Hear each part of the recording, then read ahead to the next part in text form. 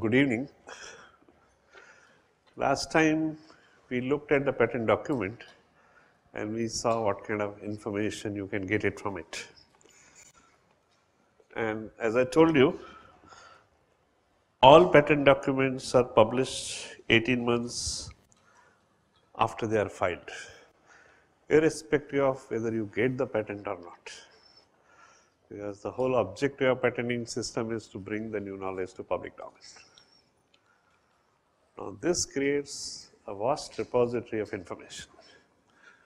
Although I written here 90 billion patent document, but recently US Patent Office, which creates the worldwide database of patents, has already announced the database has exceeded 100 million documents. And this body of knowledge is growing very rapidly. Every week, US Patent Office issues more than 5,000 patents. Monday, their server is updated. So Tuesday morning, when you have a look at it, more than 5,000 patents have been added. Then look at all the European countries, France, Germany, UK, Japan, and now China, Korea. You are adding close to 3 million documents every year. And what is important to note is 70% of this is not published anywhere else. We are in academic institutions where professors put emphasis on only research papers, journals. So you are only looking at 30% of new knowledge which is coming in public domain. And if you are not looking at patent document, you are keeping your eyes shut to 70% of new knowledge which is not getting published anywhere else. And thanks to information and communication technologies, today all this is available to us at our fingertips. Previously, all these patent offices used to publish books containing abstracts, but today all these databases are web enabled and you can access them from anywhere, from your car, from anywhere, through your mobile phones. So, and that access is very free. All this scientific journal which you access through IIT library, IIT ends up spending crores of rupees, but this is all free. Now we saw the type of information you can get it from these documents. You have technical information from the description and the drawings of the invention. Then you have legal information from the scope of the claim and what it covers and what is the current legal status of that invention. You get business relevant information which identifies who the inventor is, who the assignee, that the owner is, where it was filed, when it was filed, what is the life of that patent, and so on. Up till now, governments used to do some trend analysis based on the data available with them to use it in public policy, science, technology, innovation policies. But because of availability of these databases, as well as software tools to analyze this data, manipulate this data, a new science is emerging which is called science of analyzing patent information to discover relationships and trends which are very difficult to see when looking at a single patent document. When you are looking at a single patent document, you are looking at a single invention. But when you look at hundreds or sometimes even thousands of patent documents in a particular area of technology, you can get to see a connection between technologies, connection between organizations and trends. Now I will be using these words hundreds and thousands of patents because pace of technology change is very high. In each technology area, a lot of patents get filed. If I ask you a question, how many patents are there for a washing machine? Did I talk to you about this? How many patents for washing machine do you think are there or in a year can be filed?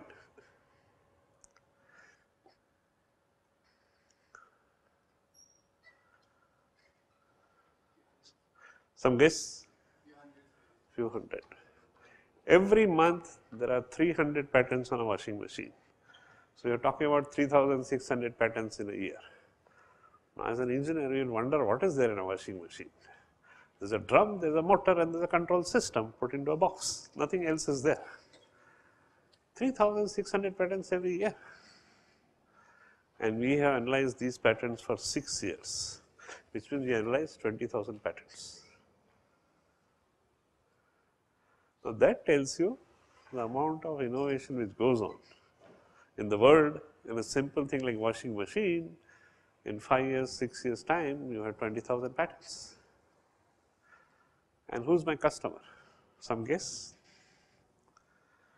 For whom I am doing this? Samsung. Any other guess? Whirlpool, Samsung. My customer is world's #1 detergent manufacturer. He is not a machine manufacturer, because detergent formulation changes as per the configuration of the machine. You go to the market, you have different formulation for top loading machine and a different formulation for the front loading machine. So formulation changes as per the configuration of the machine. He is #1, he wants to remain #1. So wants to keep a track of what is happening to the machine. You go to his R&D center, I have been there. In the lab, there are 50 to 60 washing machines of different configuration kept, and they keep on trying different formulations. So that is the kind of level of technology monitoring they do. So I produce every month a report of those 300 patents summarizing what is new there. So therefore, I am saying when you look at hundreds and thousands of patent documents, you see a certain trends which you do not see when you look at a single document. Now this involves citation analysis, mapping, and patent intelligence. Question is, why shall we do it? In a commercial world, people keep everything confidential, do not talk about it till the product hits the market.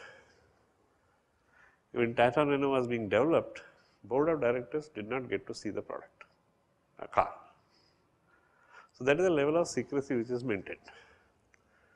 Now if you want any information, the only information which is made public, which public made by law, is a patent information, because patent is filed early in the game. And that patent becomes public after 18 months. So patent information is the only information you have till the product gets into the market. So if you are doing some computer intelligence, technology monitoring, that is the only source of information you have. And when patents are filed early in the game, majority of patents are economically not significant. They represent a technical change. You require a considerable amount of design optimization, material substitution, scaling up before it becomes commercially viable. But it still represents technical change, it tells you technical direction. Now at that point of time, if you are looking at some value of a patent, there has to be a proxy indicator. The level of follow-on activity is a kind of proxy indicator. So that means what you have is important. The technical content and related legal and business information has a lot of commercial applications. Let us look at how can we use it. But before that, when we talk about citations, we saw the patent document. It describes the previous key patents, talks about the lacunae of those patents and need for the invention. So that shows you a connection between those patents and that invention under consideration. And we always say highly cited paper is very important. Similarly, highly cited patent is also very important. You take any area of technology, start going backward. Finally, you will come to one particular patent which starts the whole area. So highly cited patent is also very important. There are seminal patents which started that particular technology area. And if your patent is important, existing people in the business feel threatened. They immediately start doing what is called inventing around, looking at lacunae of your invention, trying to address them, doing derivative work, doing analogous work, so that they have position of some value which later on they can barter or use it to protect themselves.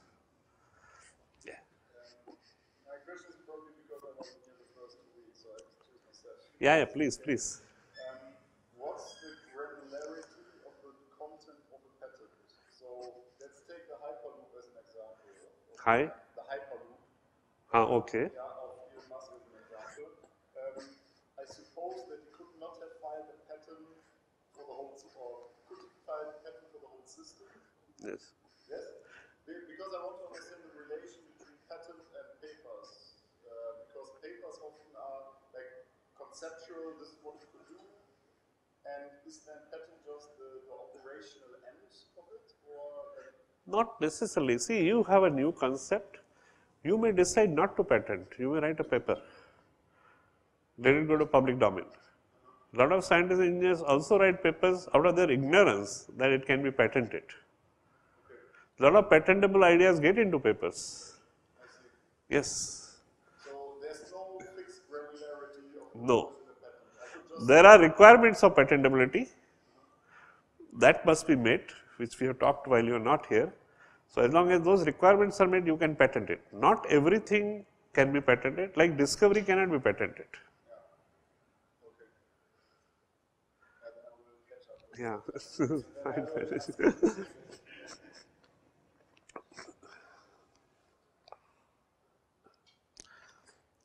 The first and foremost is R&D management. All of us manage R&D.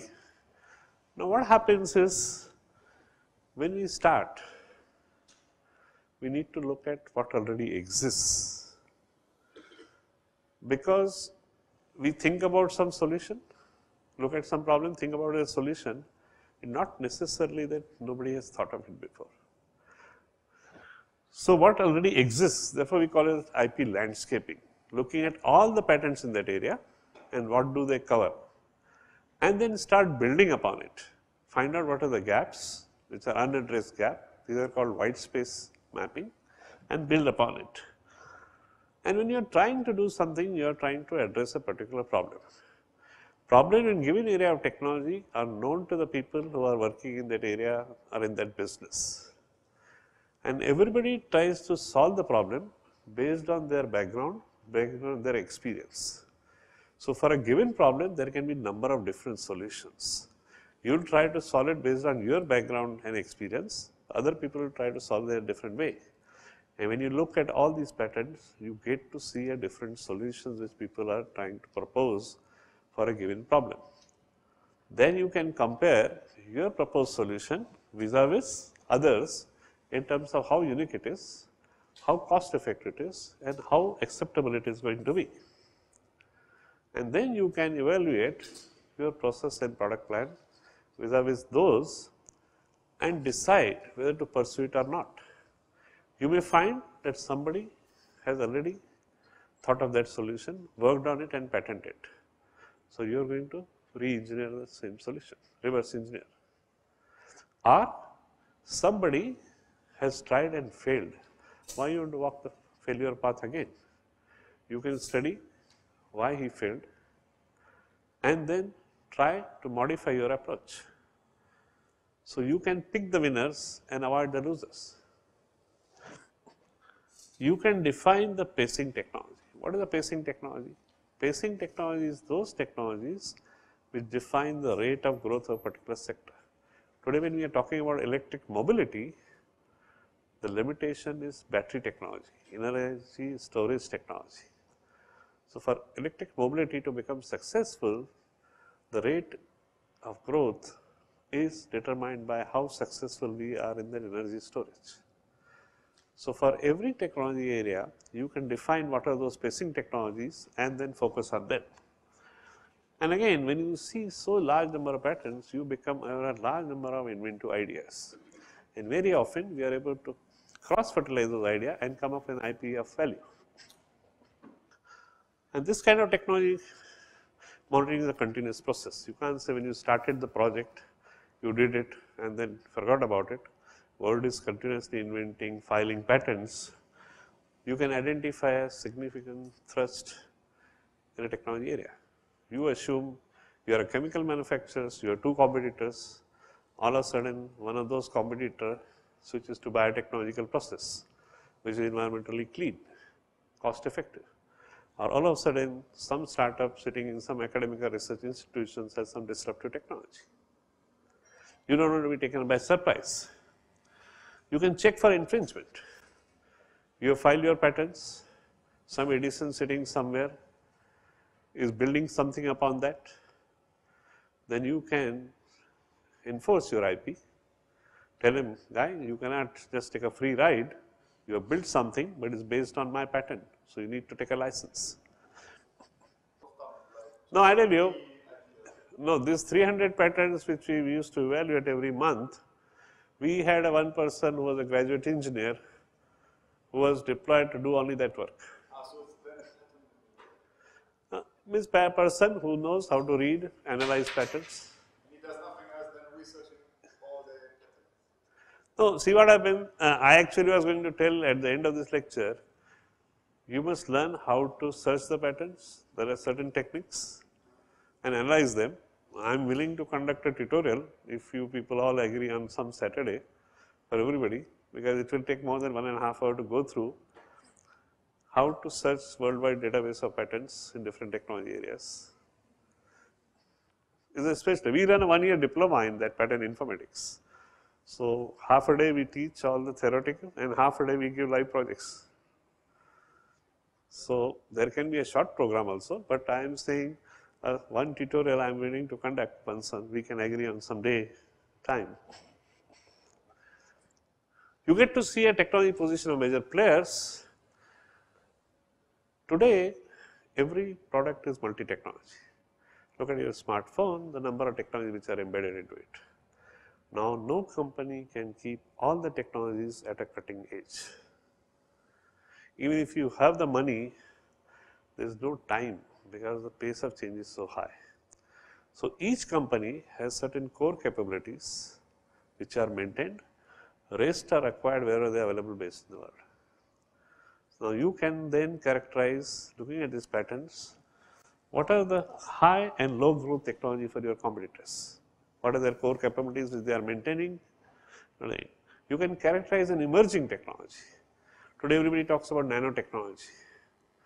Now, nanotechnology, in what field, who are the people who are working, what kind of products they are developing, what kind of applications they are developing, what kind of markets are they developing, and who are these players, where are they located. So, you can characterize the emerging technology. And this kind of analysis you can focus two ways. Take a particular company in that particular technology area, look at all their patents, irrespective of what technologies are involved. You can take a particular technology, look at all the patents, irrespective of which companies are involved. Yeah, yeah, sure, please feel free. Don't. Let's say before what was the camera of analog cameras? Kodak, yeah. Let's say Kodak would have done this, and they would have shown patents of digital cameras. Yes. I mean, afterwards, it's always easy to say that this pattern was so, oh God, that this was really a danger. I mean, to say it afterwards, right? But is it actually possible when you look at, if you have knowledge in the area, to look at papers and say, oh, this is something really big? Or, like, is it actually possible, or can you only say it afterwards? I mean, No, I tell you, no, it is possible to say. Problem with Kodak is common with large number of companies. No, I tell you, if you read Peter Drucker, he explains this. He says this is an investment in managerial ego. You don't want to change. You have made an investment and you want to continue doing this. He gives at that time point example of a radio to transistor, change from wall to transistor. There are radio companies which did not change from the wall, but they all got perished. So this happens every time, you know. But could we have foreseen it by looking just at the patterns? People looked at it and moved into that space. Sony's and of this world did move into that. See, best of the camera makers were Germans, Agfa and all those people. But the Japanese got into it because they saw the digital coming.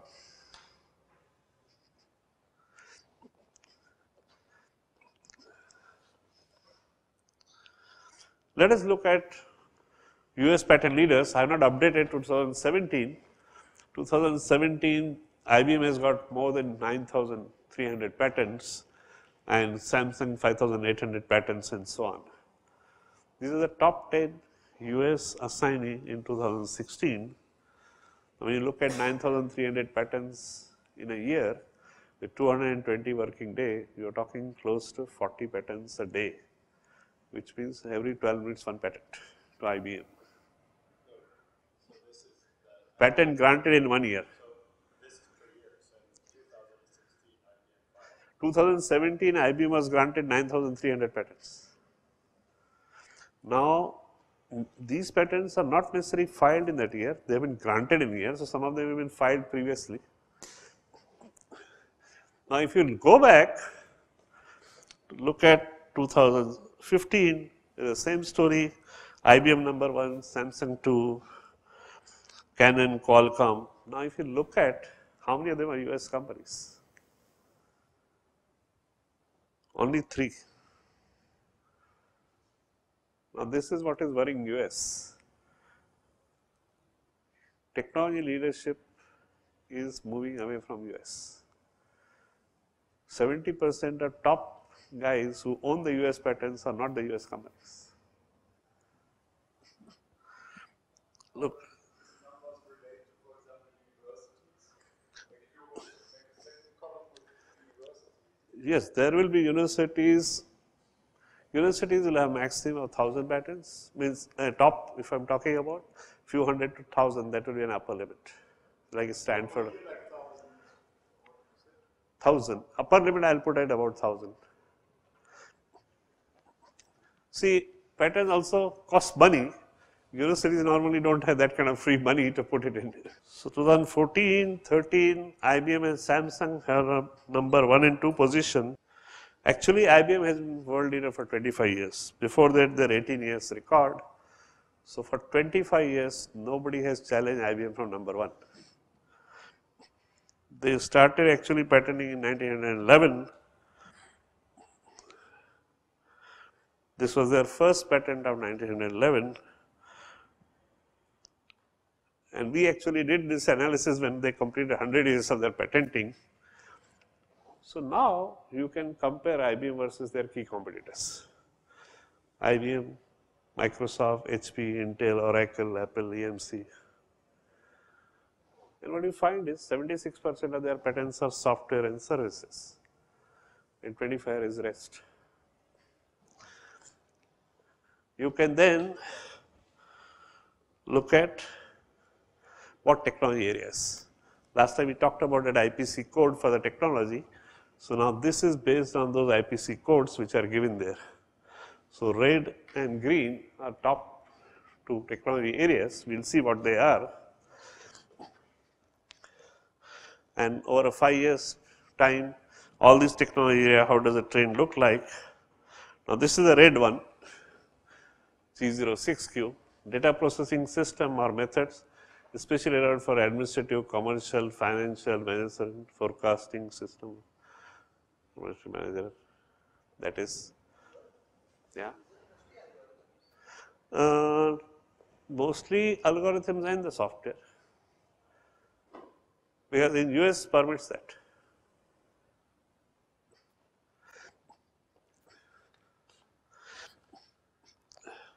Then this is the red one, G60F, data processing, optically compressed system based on complex models, networks using digital technologies. Now, who are then you can go into each of those technology areas, who are the top assignee working in those.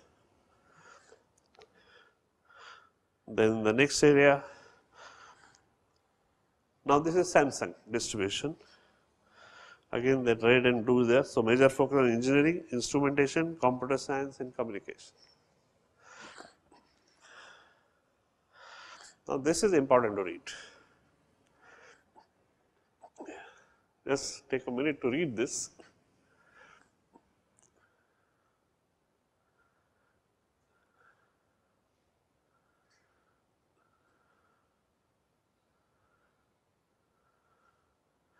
So, what I have written in red is most important. This cross-licensing agreement enables the two companies to innovate and operate freely. Now, they are number 1 and number 2 company in the world. They are feeling threatened by each other. But at the periphery, they infringe each other. Now, Samsung was not there 15 years ago, number 2. Samsung has built. So, now IBM is taking notice of that and wants to respect. So, the only option for them is sue each other and destroy each other. But they realize that is not going to do good to them. So, they enter into an agreement, say I license you my patents, you license me your patents, and both of us coexist. Is that almost like the logical consequence of the complex nature of technology nowadays? I mean, it's almost possible to create anything without like patent infringements. Yes, So, that's right. But then you must have protected technology in those areas. yeah, or you sue all the time. So Yes, yes. You lose your freedom to innovate and operate freely in the market. This is where problem is going to for Indian companies. Indian companies do not build portfolios. So, time is not far off when next Nano will not come out of Tata Motors gate, because Ford and GM will stop Tata Motors, will start asserting their patents. 80% of patents in India are filed by multinational companies. Out of 20%, anything between 5 to 8% is filed by academic and research institution, only 10 to 12% by Indian industry. So, this is where the danger is.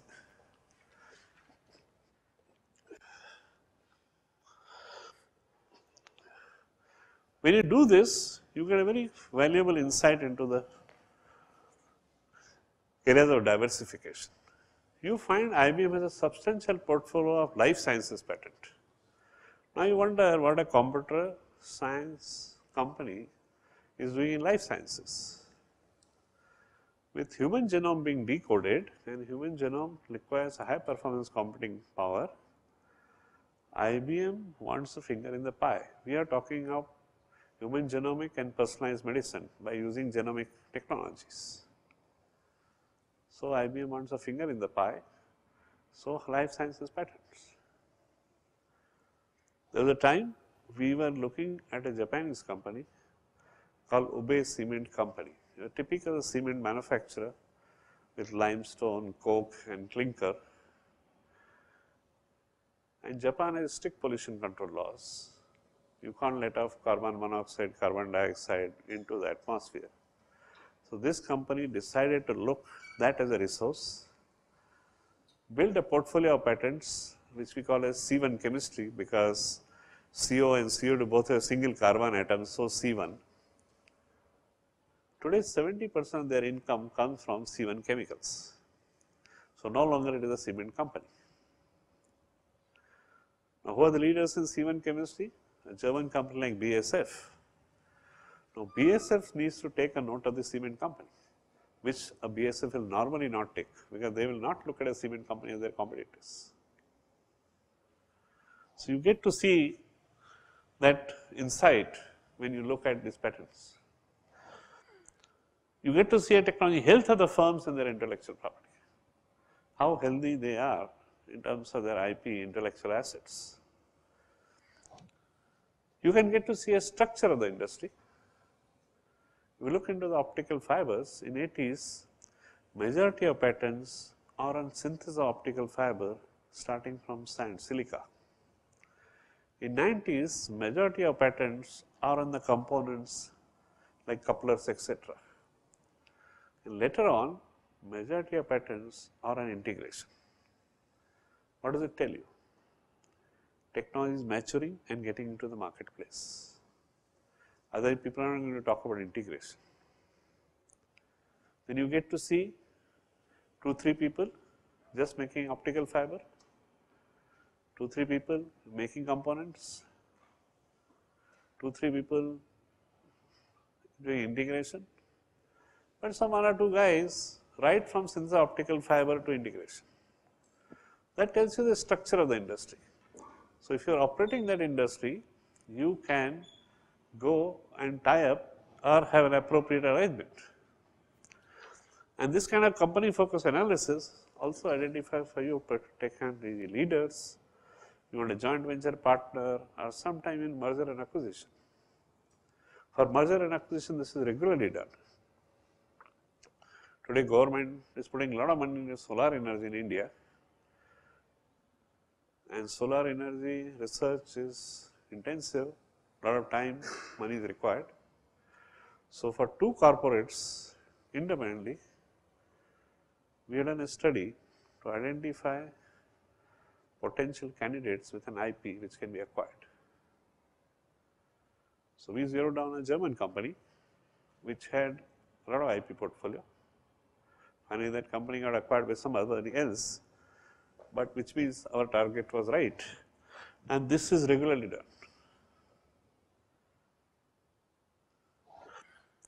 It reduces your planning uncertainty as well as the investment risks.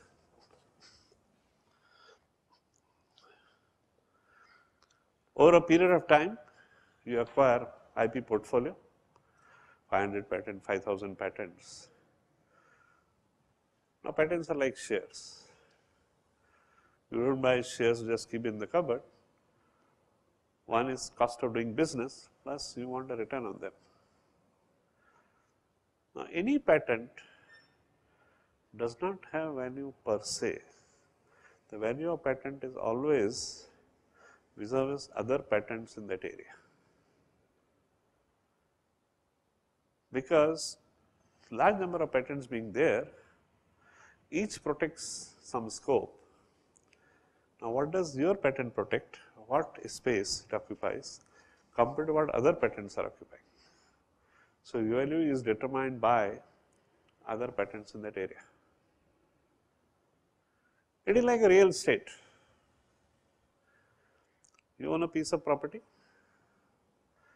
Now, where that property is located? What is there in the neighborhood? In the neighborhood, there is a slum. In the neighborhood, there is a crematorium. Value of your property goes down.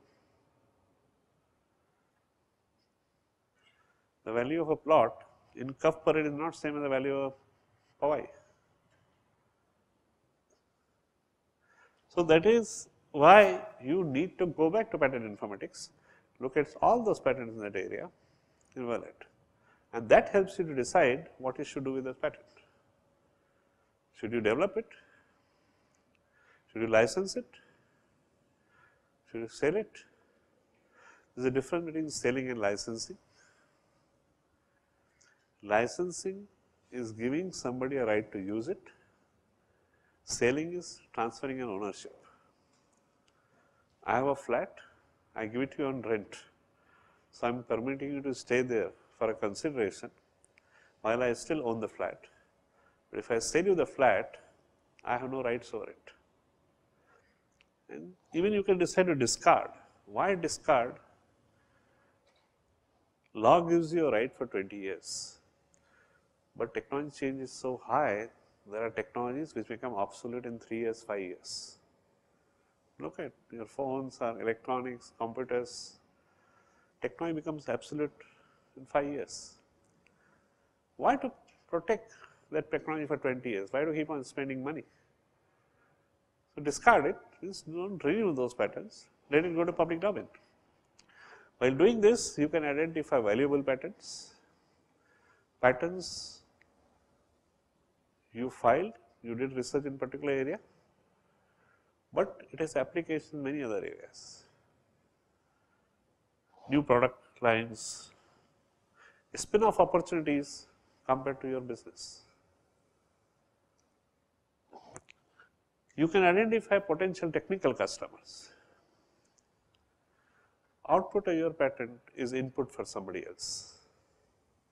You get to see there are people who are building upon it, not necessarily they are infringing your patent, but they will require an output of your patent for as an input. So, you can catch them early in the game, have some joint arrangements, supply chain arrangements, whatever you want to do, and develop. Techno-legal studies. We talked about patentability requirement. You have an invention. Now, is it patentable? Before you go and file patent, you must look at, is it patentable? In order to make it, see whether it is patentable or not, you have to look at prior art. Prior art involves looking at previous patents. Validity. Last time we talked about 70% of the world's patent can be challenged on the grounds of validity. You are granted a patent does not mean the patent is valid. Law clearly says there is a presumptive validity, and validity of patent can be challenged during the lifetime of patent anytime by anybody. Competitors will keep a watch of patent which is of interest to them. They will not challenge at that point of time. Then only challenge if it starts affecting their market share and the profitability.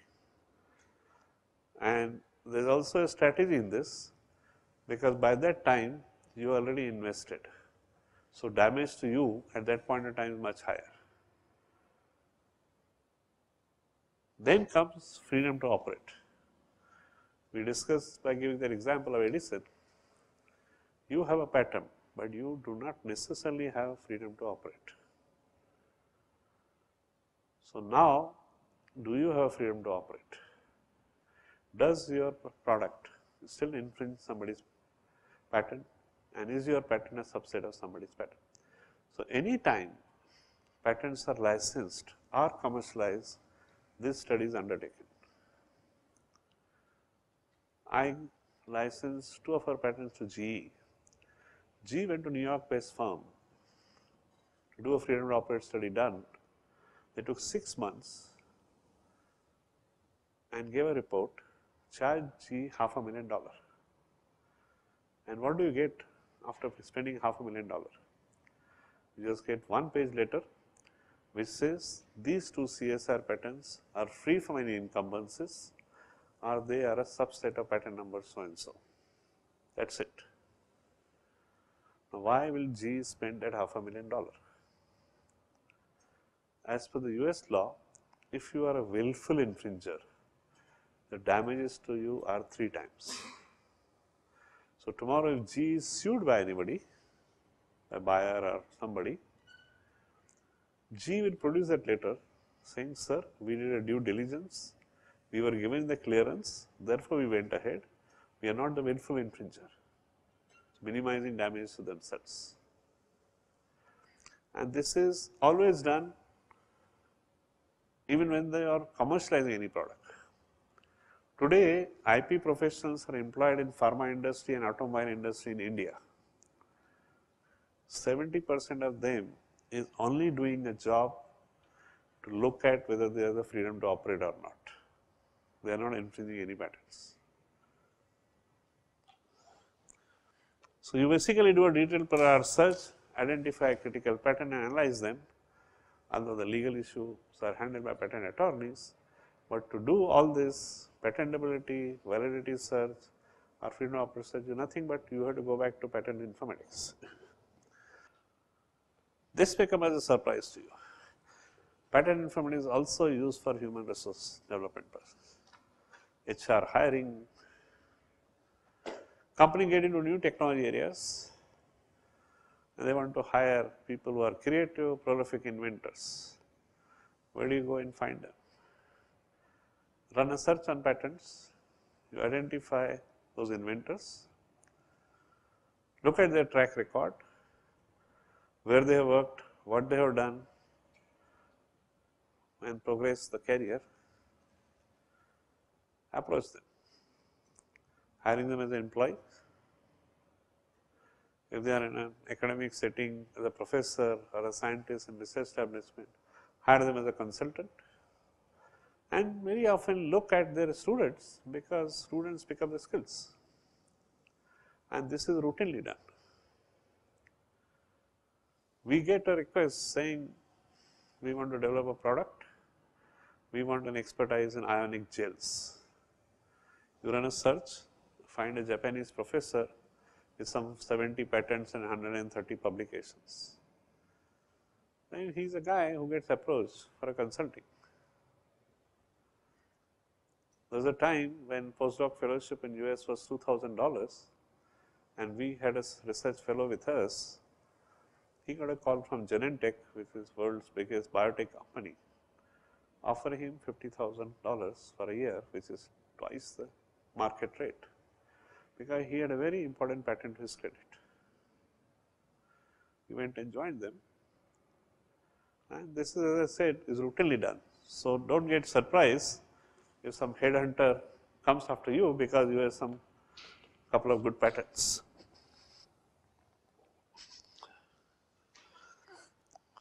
I know you people are not chemists, but still I like to give this example without getting into the chemistry to illustrate some point. My whole career of patent informatics started with this case. How many of you have heard of Bhopal accident? Okay, many of you. The Union Carbide company in India, they used to manufacture pesticide. The product is called Carbaryl, and they used to make it from, there are 3 raw materials A, B, C. We will not talk chemistry. There are 2 ways to do it. You react C with B, you get an intermediate called MIC. That is reacted with A, you get a product. Or alternatively, you can react A with B, get an intermediate, react with C, and you get a product. Union Carbide used to follow the first method. One day, there was an accident in MIC tank. That the product is gaseous. It leaked. Officially confirmed 10,000 deaths. The real number is much higher. 10,000 deaths is a serious issue. This is only one product in this range. You keep on changing A, you get different products, and all those products are in the market. The second product is used in paddy field, that is rice.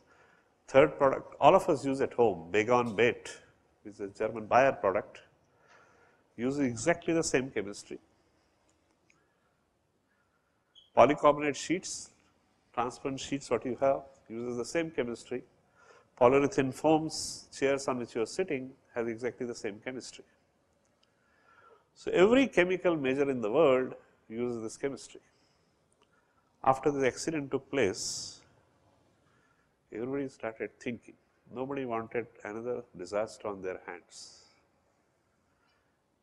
saying, can we avoid this? Everybody launched the programs, research programs. So, at National Chemical Laboratory, we also launched it. After working for some time, our scientists had some process, applied for the US patent, were granted the US patent.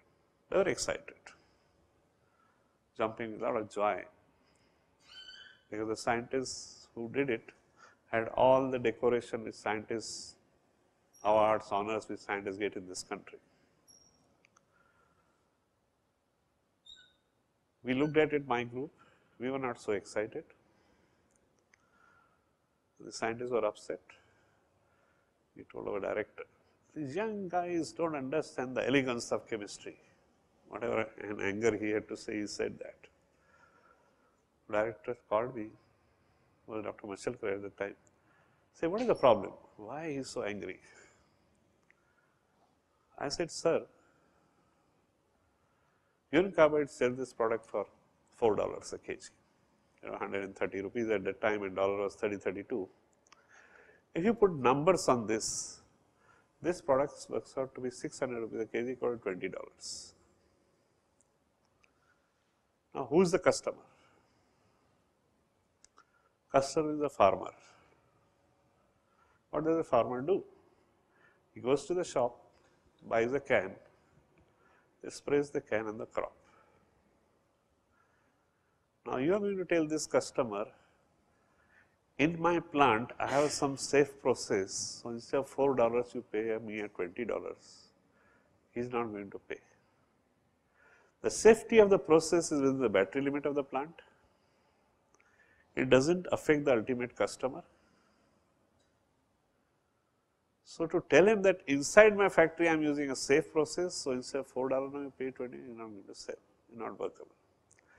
He is going to look at some other product which may be at $5 or a $6 a kg, which may not be as efficient or safe, he is going to use that. Therefore, we are not excited.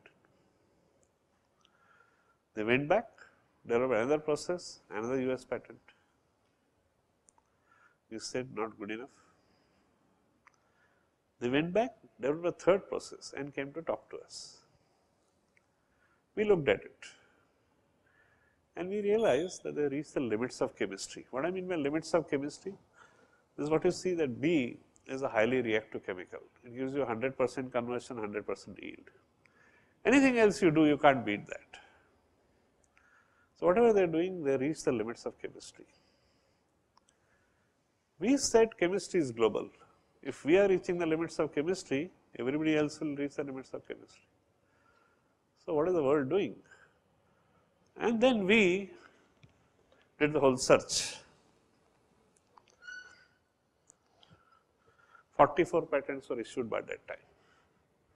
You look at the names: BASF, Bayer, DuPont, Monsanto, Union Carbide, Amoco, BP, everybody. Who is who of the chemical world? We looked at all 44 patents, analyzed them. Again, we will not get into chemistry.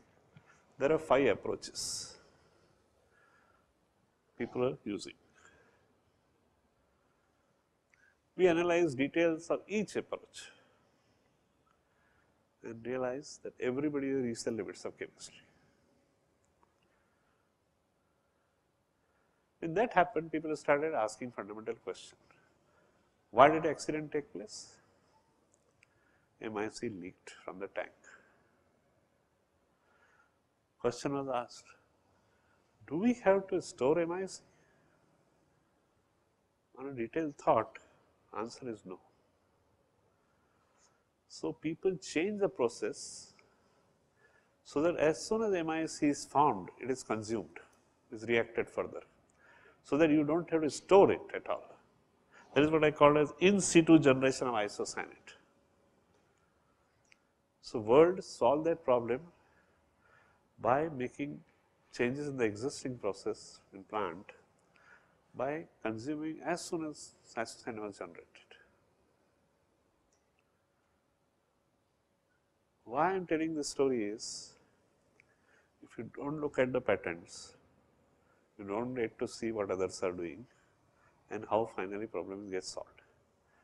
You can be happy that you have US patent, it is in your biodata, it is in the institutional list, a company list, but nothing beyond that. Nobody in the market that wants it.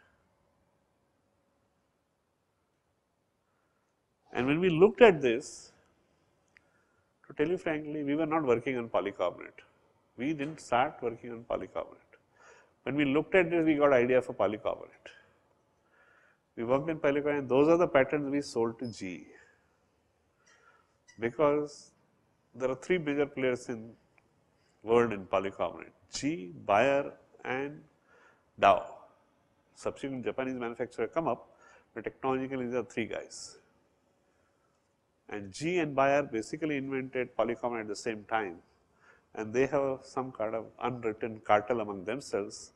GE takes care of US, Bayer takes care of Europe. Now, you have to go and license somebody. So, we went and licensed to GE, but that thought to work on polycarbonate came out of this analysis. Monsanto used this chemistry to get into polyurethanes. So, if you do not look at it, you do not get to see what the competitive position is, what everybody else is doing, and this was the first time I had done it. Before that, I had personally never looked at the patent information, and since then we have been doing it regularly. So, today we do all these activities: technology scenario analysis, what are TMP landscapes, the competitive intelligence studies, Procter & Gamble wants to know what Unilever is doing. Unilever wants to know what L'Oreal is doing. Technology movement assessment. How technology gets developed, evolved, what direction it is taking, where it is going. New product development studies. I told you everybody has certain core capabilities. Rest are acquired where they are available best in the world. Now, where do you find out where are they available? Who has them? Obviously, go to the patent information. Freedom to operate study, already explained to you.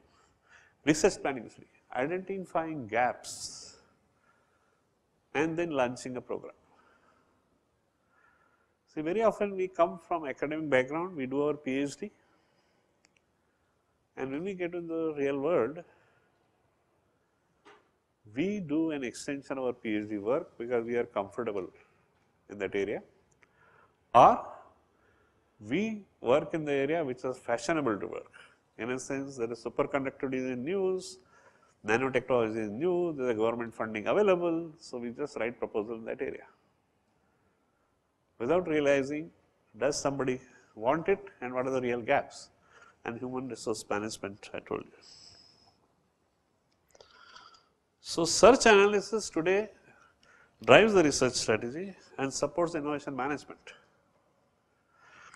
A lot of people do market research, spend a lot of tons of money on market research, but patent research is equally important. One of our multinational customers did patent search, identified the gap in the market, then went and did a market research, identified gap in the market, just positioned both the studies and defined the characteristics of the product which meets that gap, wrote the patent claims which will protect that product, took those claims to R&D, saying now design your experiment to match this. Completely reverse way of working. In research you will think something valuable will come which you will patent. Here you are designing for IP, completely in reverse way. This is very often real life industry works. So, people have now integrated patent search analysis in whole technology strategy formulation. I will briefly show you a few case studies. Here the proposal was use enriched oxygen into the IC engine. So, identify technologies which can replace, anything. Identify the technology which can use for replacing air with enriched oxygen in a combustion chamber. Question is why to use it? You can have a small combustion chamber, it will save the fuel, combustion is complete and also the emissions are reduced. So, all IC engine patents with the integrated oxygen engine were considered for analysis, and we looked at what are the oxygen separation technologies. What we found out was a large number of approaches people have used for separating that oxygen.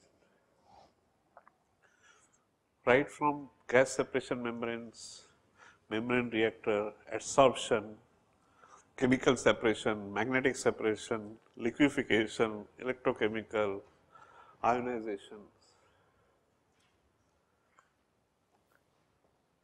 You very often can't imagine the concepts people think about it.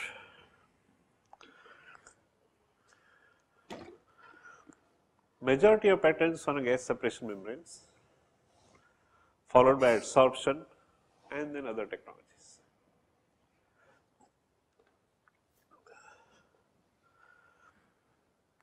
Then you look at gas separation because that is membrane. Question is what type of membrane? Polymeric membrane, zeolite membrane, ceramic membrane, other types.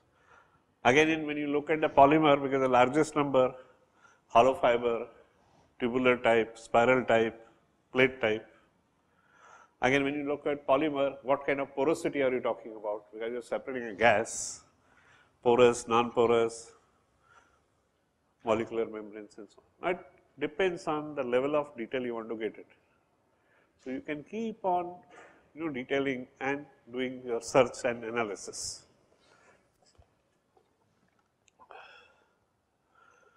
What are our key findings? Widely focused technology was gas separation membrane technology and adsorption. Use of selectively permeable membrane and perm selective membrane on the rise. Technology with fewer patterns for magnetic separator, gap separator like gas centrifuge. And there was some emerging technology like electrochemical cell and membrane reactors. So, you will very often look at this kind of emerging technology like membrane reactors, the advantages which offers. This is a second case study which had to do with the chassis for the light car body. Automobile chassis, as you know, is a structural element for an automobile and usually made of the steel frame, holds the body, engine and everything. Now, you want to reduce the weight.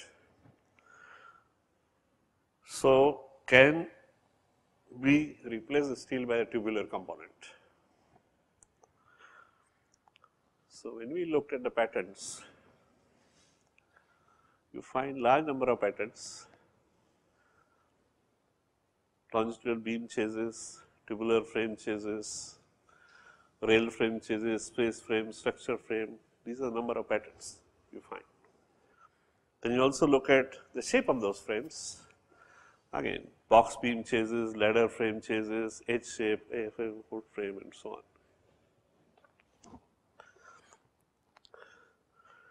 So, technology focus was in that area for using tubular components. We are doing for an Indian company which was proposing this, which includes metal, plastic, other cellular materials. Maximum number of patents were on hydroformed steel or aluminum tubular component.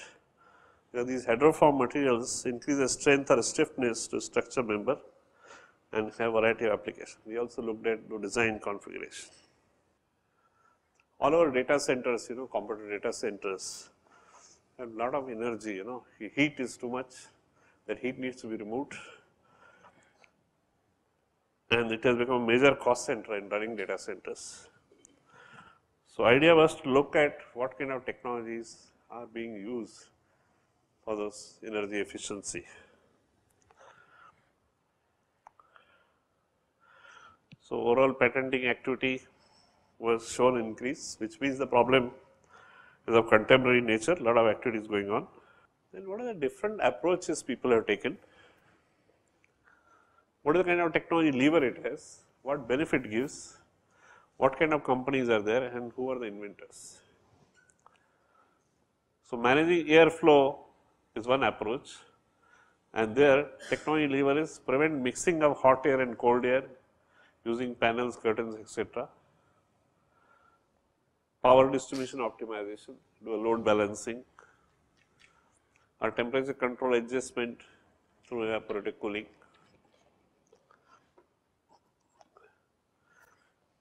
When you look at those technologies, how growth it is shown, the technology curve, you are familiar with the S curve.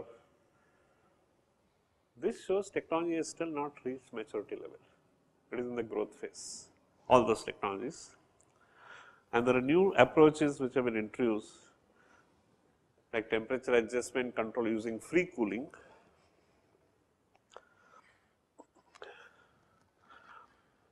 And the other technologies. So, preference of free cooling technologies such as low temperature ambient air and evaporative cooling in addition to minimizing hot cold air mixing. What are the trends over a period of time? So, evaporative cooling is dominant over the top assigning and you find some new companies which are recent entrants and you get to see certain kind of a network, people working in the similar areas, same approach and some people were different from rest. Geographical distribution, majority of patents was from US and when we looked at it, majority of applications were yet to be granted. So, overall area was witnessing growth shown by the patenting activity, and technology which were in focus were by evaporative cooling, and there are few companies which are aggressively patenting in that free cooling area. The Belgian company which was established recently, Google was filing under the name of some other startup, and Eco Cooling, a British company with expertise in evaporative cooling, was claiming something by reducing electricity bill as long as 90%. And there are companies with very small portfolio which you can approach for licensing or for merger and acquisition and so on. This is a case of insulin. As you know, insulin is required for diabetics. We actually had done a landscape study for non-invasive insulin treatment. That's where it requires an injection and patients are not very comfortable. So, a lot of interest in non-invasive insulin treatment. So, we had looked at all kind of possibilities, ocular, dermal, everything, and had zeroed down on pulmonary, that is through the lungs. The reason it was shortlisted was lung has a higher surface area. So, bioabsorption is much more. So, having chosen that as a area, we looked at patents in that pulmonary insulin. After doing all this kind of analysis, we came across two short companies, Enel Therapeutic Systems and Aradigm, and analyzed those portfolios. They had three types of patents. One is on formulations, other was on apparatus and systems for inhalation, and third was powder filling technique. Now, you look at the patents. In the formulation itself, they have different approaches. Now, again, without getting into technical details of that, we looked at each of those approach and what the benefit of that approach. So, improve flowability, easy transfer and metering of those medicament particles, appropriate friability, preserves the protein stability. Insulin is basically a protein, and powder dispersibility, provide physical stability, dispersibility, consistent dosing. We also looked at each of those apparatus, what are the benefits of their device, advantages which the device offers. So, the complete dispersion of medicament, minimize the waste, enhances accuracy and precision of dosage, agglomerate if they are formed are broken down, and delivery is independent of patient's inspiratory flow rate. And the competitor's patent had an interesting feature. In addition to normal patents, they had some kind of breathing maneuver, increasing the bioavailability of inhaled insulin. So, they had additional set of patents on that feature. We looked at their device, what are the advantages of their device. The precision is in dosing, but that breath guidance system was because of that additional feature, and therefore, onset of action was improved. These are typical startup companies. They do not have marketing as financial muscle to take this product to the customer. So, they get acquired or they joint partnerships. So, in the first case, Pfizer and Aventis collaborated, what is called Exubera. In the second case, Novo Nordisk, which is a Danish company, they collaborated and it was called Eric's system. We looked at both the systems, current status. Both had gone through phase 3 clinical trials, which is required by FDA regulation. Exubera had already put up an application in Europe. Exubera formulation was dry powder form, Eric's was liquid form, device was purely mechanical, Here it was battery powered electronic system, microprocessor, there are no battery or chip, and here they are additional breath guidance system. And these are the two prototypes at that point of time. Now, this kind of a patent portfolio analysis, when you look at competitors, it tells you what are the features which can be used as strategies or can be responsible for success. Stability, dose adjustment, clogging dispersion of agglomerates, accuracy of doses, combination insulin and the cost. So, you track the competitive product development through their patents and change your strategies.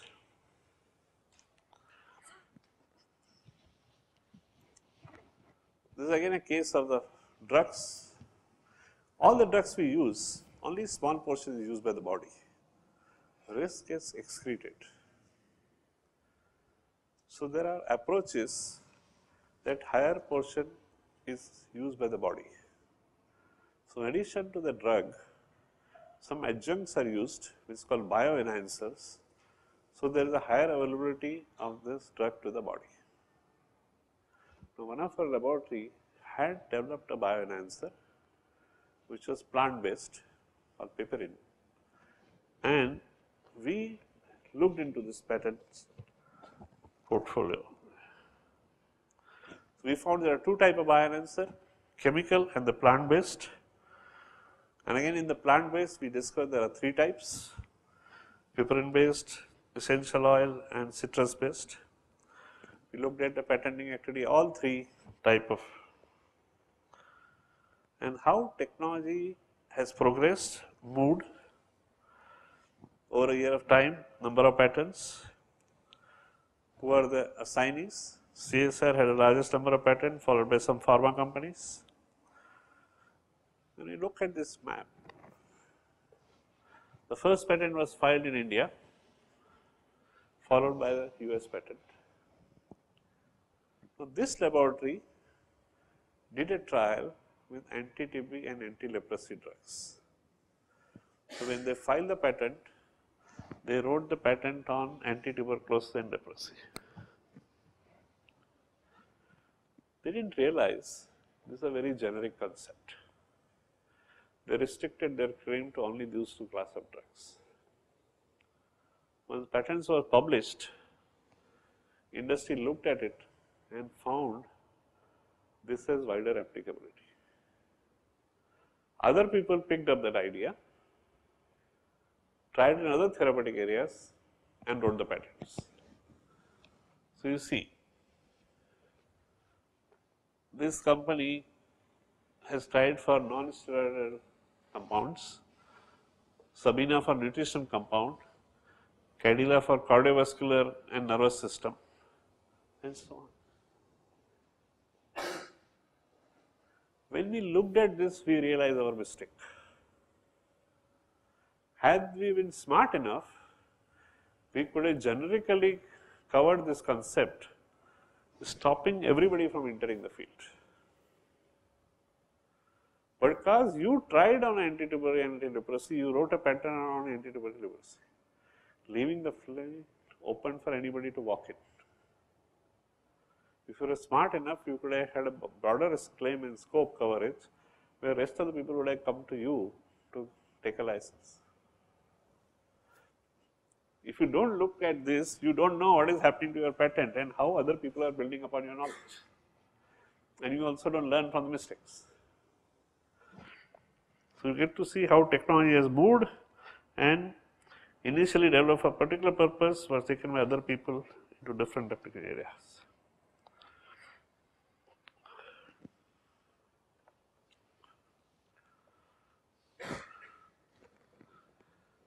Again, a study for the glucose meter, which is related to diabetes. As you know, measurement of diabetes, again, and you have to prick. The new generation of glucometers coming up. I don't mind telling because it's an old story. Titan, you know, is a watchmaker, and they thought they are a precision engineering company. They wanted to diversify into medical diagnostics, and they picked up this product. and applied for some grant under some program. At this point of time, before giving that grant, we evaluated this.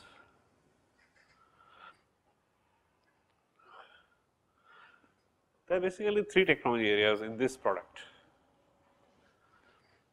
glucose analysis,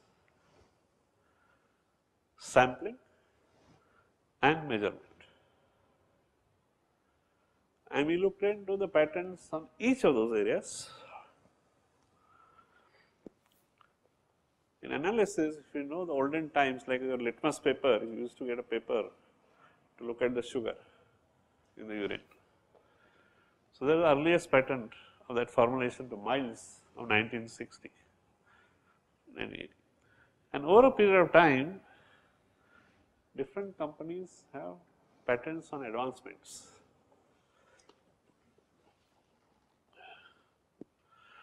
Till the final one was embossed strip system of Amira Medical in 2000.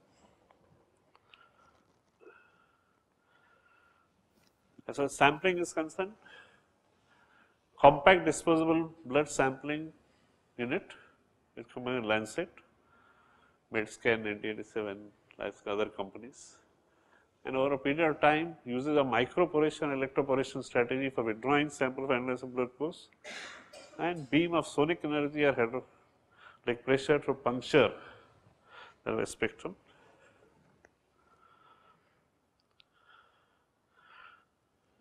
And measurement of electromagnetic radiation or excitation laser beam application of Raman spectra, the latest technology. Now, you will never imagine somebody using Raman spectra for diabetics.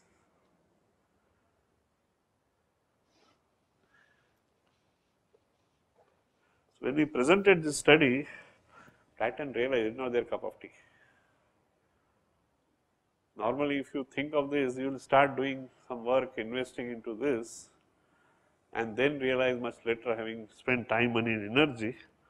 But when you look at this whole landscape, then early in the game, only by just doing some study which will not cost much, you can make the decision. So, these are the products at that point at which are under development. And even if you want to go ahead, this kind of a scan also gives you an idea that products which are likely to succeed should be ones which are user friendly, absolutely non-invasive, based on optical measurement strategy like IR, and which provide continuous blood levels for light control diabetes. We already talked about freedom to operate study. All of you heard of BT cotton? The cotton, genetically modified cotton introduced in India by Monsanto. When it was introduced, one of our lab had the technology for BT cotton, and one of the seed company also had the technology for BT cotton, that is JK Seeds. Our lab wanted to license and JK Seed wanted to practice. It was felt that Monsanto will sue them, there will be a problem with Monsanto. So, we did this freedom to operate study. We thought we will finish in 3 months. It took us 10 months. There are 600 patents of BT cotton, out of 450 belong to Monsanto. So, what we call as a thicket of patents, we basically create a kind of fort which nobody can penetrate. And one of the Monsanto patent runs into 200 pages. For freedom to operate, we have to do claim by claim analysis. Product should not infringe any of the claims. Therefore, it takes you so much time. Because by the time you are reading the 200th patent, you have forgotten what was written in 20th patent. And therefore, those kind of $500,000 you pay for that $1 one page of letter. So, there are basically 8 technology conversions in the different content. You have to make sure that none of them is infringed. We got away with it because Monsanto patent in India was pre-2005. At that point of time, we were not granting biotech patent. So, they had just 2 process patents. If they would have had product patents at that point of time, we would not have been free to operate. But if in the context of today, if you have to see, if they had a post 2005 patent, then we would not have freedom to operate.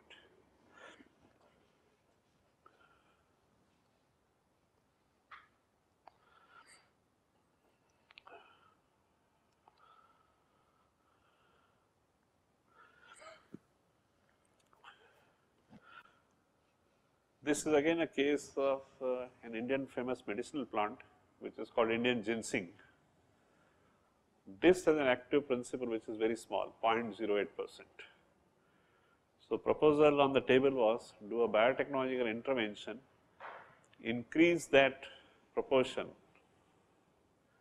and we were told it is an Indian medicinal plant, nobody has touched it, there are no patents and all that kind of thing.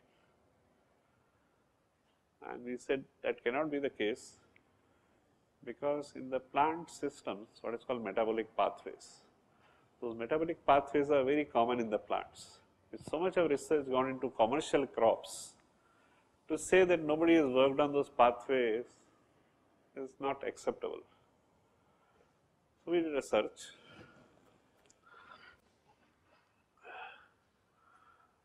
And these are the 8 pathways, and here are the patterns on each other.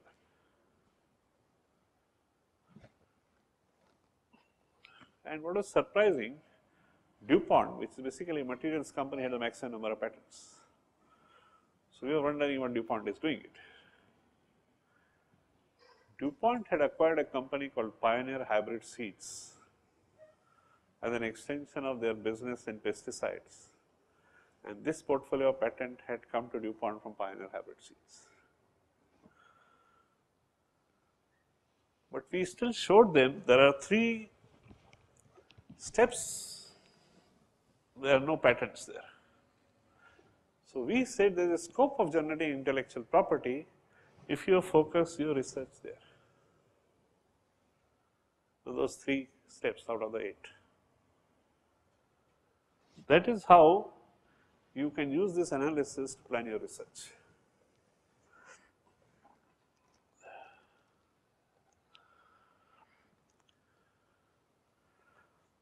All these metallic pigments what you see, your cars or whatever metallic, all these are inorganic pigments which are based on heavy metals.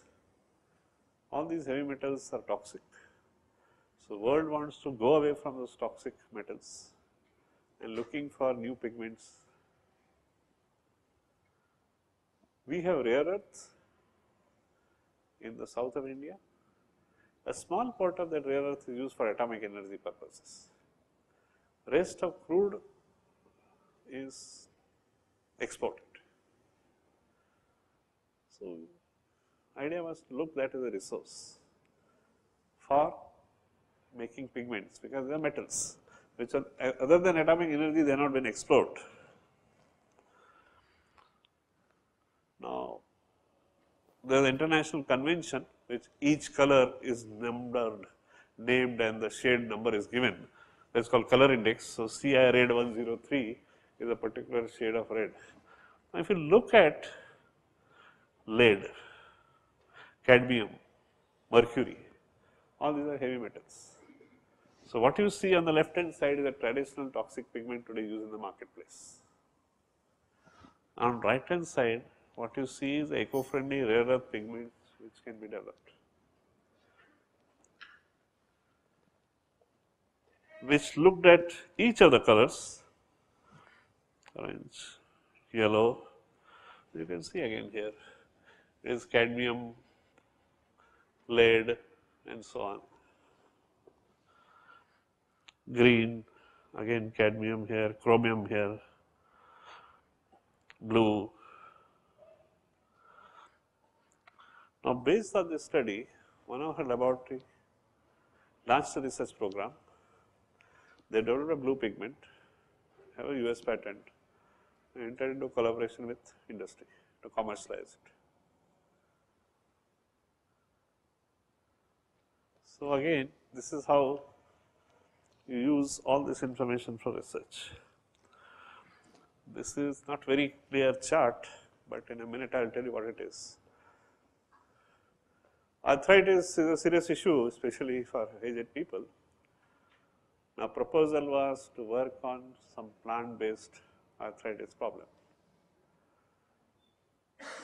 We looked at what causes arthritis at the molecular cellular level and all the patterns in those areas and mapped it. As you can see down, there are a large number of patterns. What you see in the upper boxes below arthritis is those molecular mechanisms. On the top, that collagenesis, there are no patterns that area. So, this research group which wanted to work, we did a whole study and showed them the rest of the whole area is crowded, there are no patterns in collagenesis. So, we said if you want to do research, focus on collagenesis. They worked, they filed, they actually have been granted a US patent. Now, further they are working on this because in pharma industry it takes a long time. But again, how do you look at this information to identify that gap, white space and start working on that? So, I will stop here. If there are any questions, I will take it. This is just a flavor of some case studies. We will fix up, I will get my colleague, we will fix up, I will let you, Shakti know. Saturday you do not mind, no? Good. We will have to. And what we will do, we will run you through, other day somebody asked me a question, where to find the information. I tell you there are two types of patent databases. One is what the government offices produce. Like USPTO has a database which gives you patents from 1790 till what was issued this Monday. Today, last week what was issued. Today evening they will upload it. 1719 to 1975, all the patents are images. Afterwards, all the text base, which you can search through the documents also. So, each country patent office has a database on the web, including the Indian Patent Office. So, you can search those country specific databases. European Patent Office produces a global database. It called eSpace, E-S-P-A-C. You put in the Google, you will get the eSpace.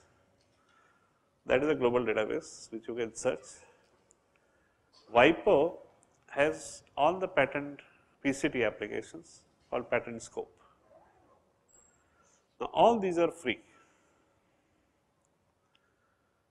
By taking this as a primary information, there are people who curate these databases and a lot of value.